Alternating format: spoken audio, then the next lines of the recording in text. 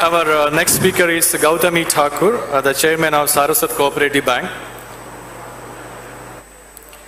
Gautam Thakur ji is a well-known figure in Saraswat community. Under his leadership, the Saraswat Bank has been selected as one of the world's best banks by Forbes survey for last consecutive years, 2020 and 21. That shows about his leadership skill. Now he's going to talk about the branding of Saraswat. Over to you, sir. Namaskar to all my Saraswat brothers and sisters gathered here and watching this program. I believe there is a live telecast going on. The topic of which I have been given is wide in its scope and dimensions, but I will cover it within the stipulated time and in a very simple language. I will divide my talk in two parts. One will be about brand Saraswat Bank and the other will be about brand Saraswat, if such an identity can be imagined. Founded 103 years ago by a few visionary members of the Saraswat community, Saraswat Bank is Asia's largest cooperative bank and the largest democratic financial institution in India. Please understand that our capital, everything has come from our shareholders. We all are elected democratically. We are not appointed by RBI or, the Ministry of Finance or anything like that. As of March 31st this year, we crossed 71,500 crores in total business. In India's 75th year of independence, we will be crossing 75,000 crores.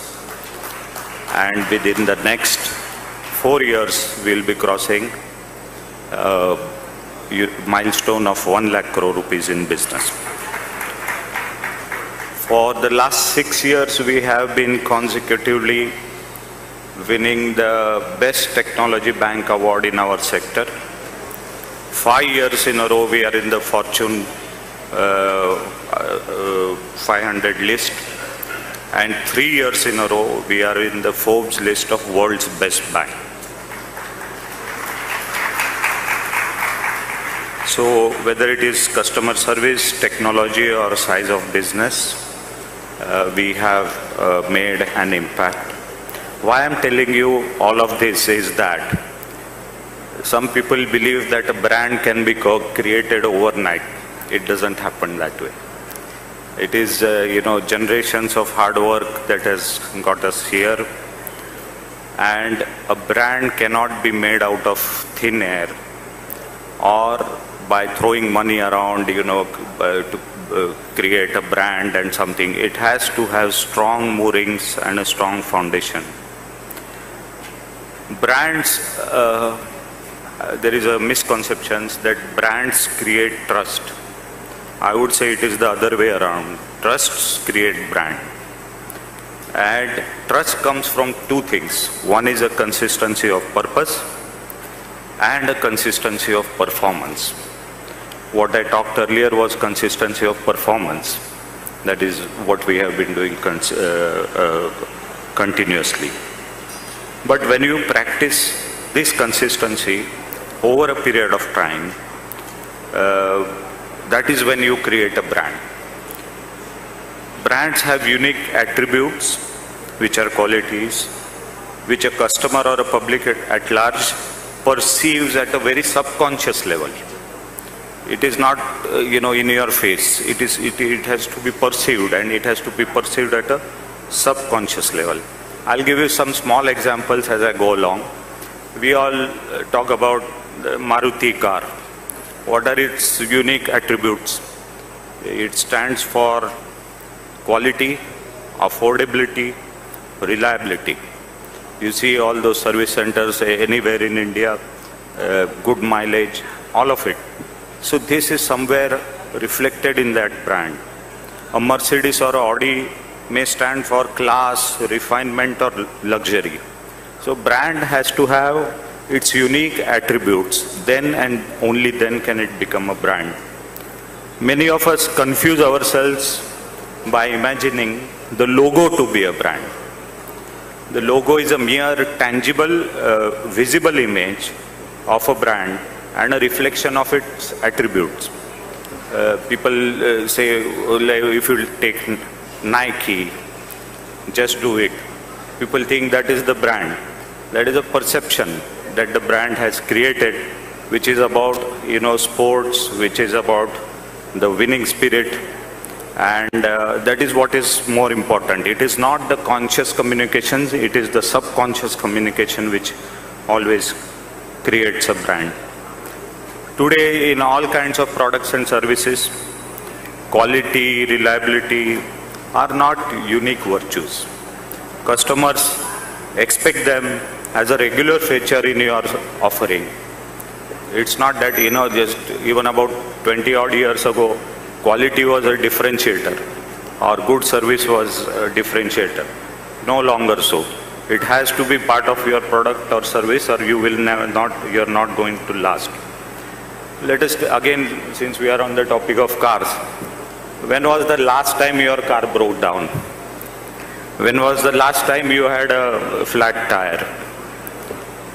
I'm sure many faces I see you're trying to think hard, when was that last time?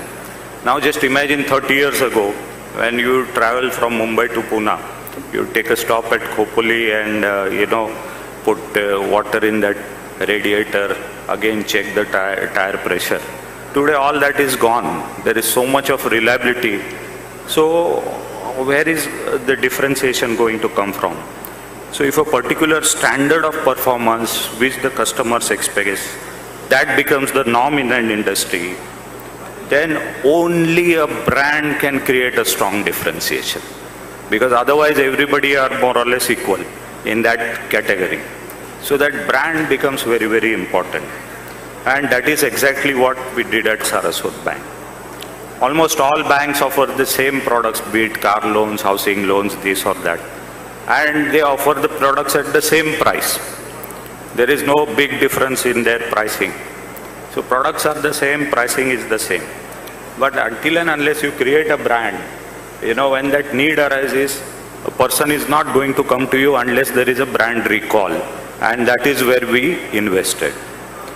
Branding also helped elevate our image as a big bank, as because being in a cooperative, everybody looks at you as that kind of a thing. But we have now grown in size. We are almost like a mid-sized commercial bank. But apart from that, that gave us that image, that visibility, that kind of credibility, which helped in so many other ways. We have started attracting talent from other banks. People from ICICI, Axis are now coming to us, because they look at this as a viable big bank, a strong bank, and that has helped us in many ways.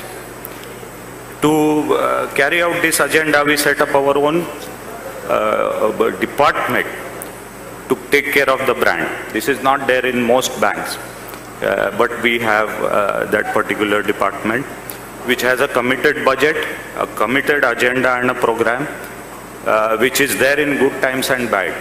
Even in COVID, we didn't stop our branding exercise. Only our hoardings, because people were not moving out, we didn't do any of that. But there was investment in the brand because we don't consider it as an expense, we consider it as an investment. I personally oversee that department, and my strong advice to them is from morning to night, any time during that day, I have to see the brand at least once, be it in the newspaper. If I go out, it has to be on the hoarding or on the radio or on the TV or on the internet, wherever I'm trying to search. You see, in FMCG, a huge percentage of your expenses goes towards advertising and branding. almost 13-14%. You can't afford to do that in banks. So FMCG, you see for instance Amul, who is also a cooperative, could create a very big brand because they have that kind of budget for advertising. But we had a limited budget because in banking you cannot spend about 10% of your costs on marketing and advertising. So the budget was limited, so we had to do a fine job at it. And you'll be surprised to know that after having consistently spent this amount, I would say invested this amount, I got a recent brand valuation done, and I am happy to inform you that is more than 1,000 crores, only the brand. And this is the brand valuation, not the valuation of the other these things. But this is what can happen to a business if there is consistency of purpose. You do create a brand which has a traction of its own. That is where I think that is how we run that department. Friends, in the name Saraswat Bank, we take the word Saraswat very seriously because Saraswat reflects the aspirations, the achievements, and even the ambitions of the Saraswat community. And that is there in our name. So we carry that, trust, and we are also responsible to maintain that trust. So that word Saraswat has a great, reverence in our scheme of things. At the same time, as I said, it is consistency of purpose. So it is not only running the bank, it is our duty towards the community. We are always in our initiatives trying to support community initiatives and organizations, be it All India Saraswat Cultural Organization, Saraswat Chamber of Commerce, GSB Seva Mandal. You name any initiative of the community, Saraswat Bank is always there to support us because we take that word Saraswat extremely seriously. You will also be happy to note that in Saraswat Bank, I have personally followed this, that this bank, since the name is Saraswat Banks, belongs to all Saraswats. We do not differentiate between, this part of the Saraswat community or that or this thing. In fact, if you take the board, I have personally seen to it that based on merit, of course, it is not some kind of, some seats to be given here and there. On pure merit in our board, you will find Mr. Lotlikar from one community, Thakur from some other communities, so you can say subsect of Saraswat or this thing, Mr. Masurkar from, the Chitrapur Saraswat. But we do not have those differentiations amongst us. We believe Saraswat Banks belongs to the entire Saraswat community. It is a symbol of the unity of Saraswats. What is unique about our brand is that we do not shy away from our community and cultural roots. Mind you, there was a point of time when people said, now you are expanding all over India, who will understand what is Saraswat? We were also advised to, make it into a short form like SCB, that is Saraswat Cooperative Bank or this thing. But no, we were firm that we will carry the name of Saraswats forward. And we have stood for that, and we stand by that word very, very proudly.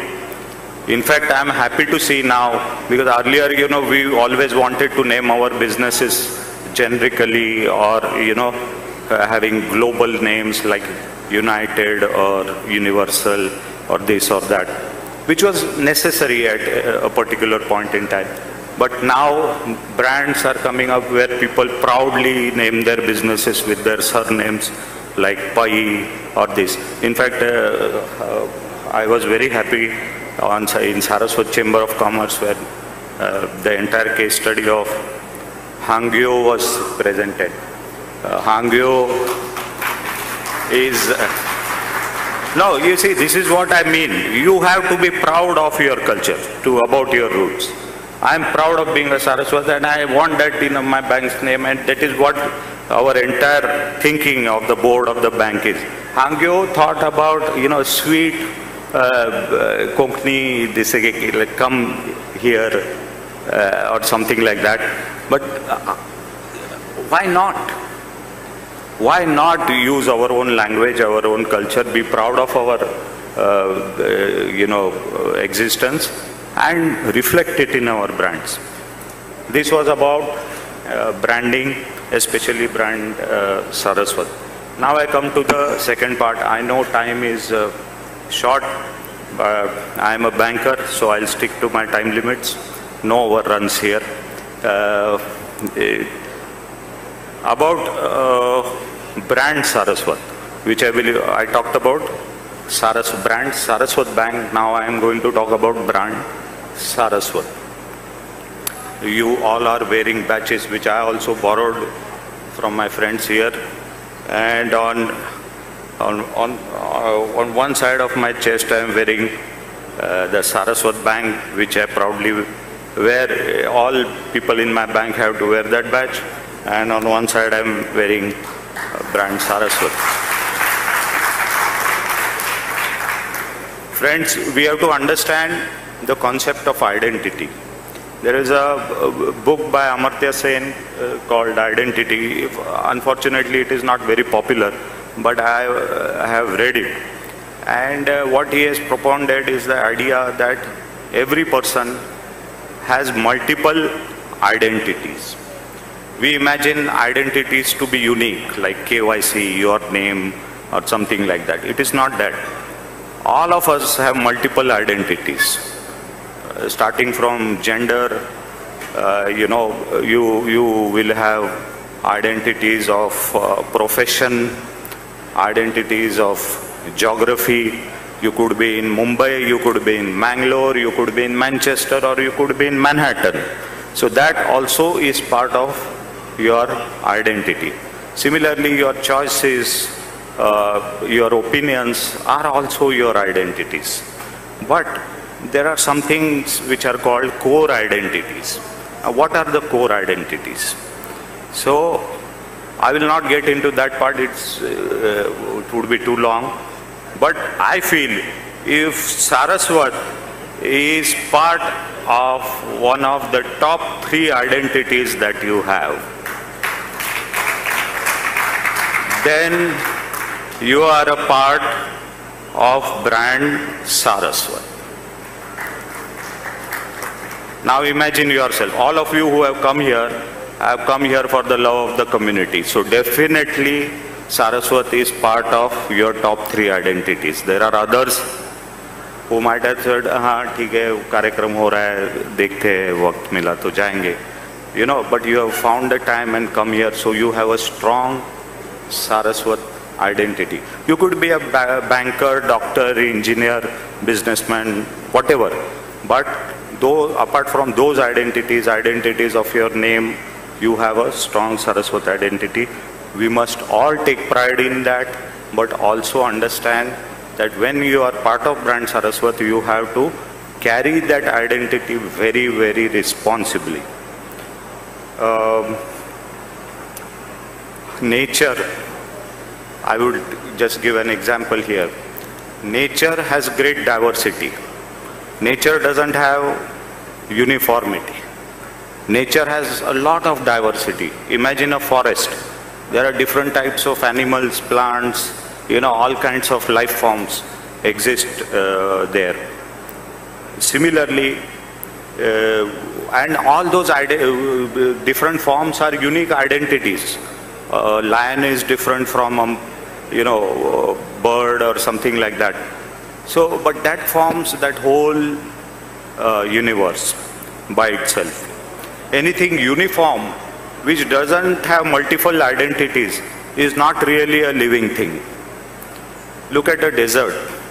It is dry, it is uniform, it is not rich in its biodiversity or other thing as a forest is.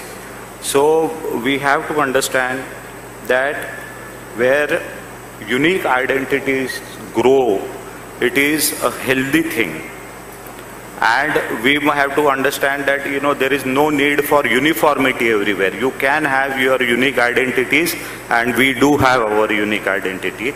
And this is the beauty of India. In India, we have a lot of diversity, in terms of languages, food, culture, everything. But still, that is like a forest, and we have our own individual identities which are part of that big ecosystem. In fact, our constitution clearly states this, that you should promote your identity. It gives us the liberty to do so. And, by promoting our identity, we do not in any way become casteist or anything. Please understand. There is sometimes a misconception that you call yourself a Saraswati, or are you being, xenophobic or something like that. Not at all. We have our own rights to promote our own identity, and that is what we have done all these years. Even being a small community, we have prospered in all fields. Take any field, you will find Saraswats excelling in that. But at the same time, not only we have prospered here in India, we have prospered everywhere in the world. Now, when we have achieved as a small community this kind of prosperity, we have not forgotten our roots. We have fiercely conserved, and we are conserving our own unique culture. So that gives us a very strong identity, which is brand Saraswat. Now, friendly advice to the youngsters. As I said, I'll keep it short. I am at a very confused age, something like 50 plus 2 or something. So you're neither young nor old. So the young don't respect you. The old think you're too young. So, I cannot advise anybody. I can only give friendly advice to the young generation. I would like to say that it is the previous generations who have earned this honor and recognition for our community. You can be proud of it, but there cannot be vicarious pride. You cannot have pride about something that has been earned by our forefathers or our previous generations. The young will have to live with that pride, but also see to it that they, are responsible to carry that forward. It is the tenacity, hard work, acumen and dedication of our previous generations which has created this brand Saraswat, and it is for you, the younger generation here, to see to it that this rich tradition is maintained and brand Saraswat is taken forward by all of us. I thank the organizers for inviting me for this talk. I bow in respect to all our Swamijis. I'm told, I don't know if you have the time, but there are no question answers, right? No. Thank you very much. Bye.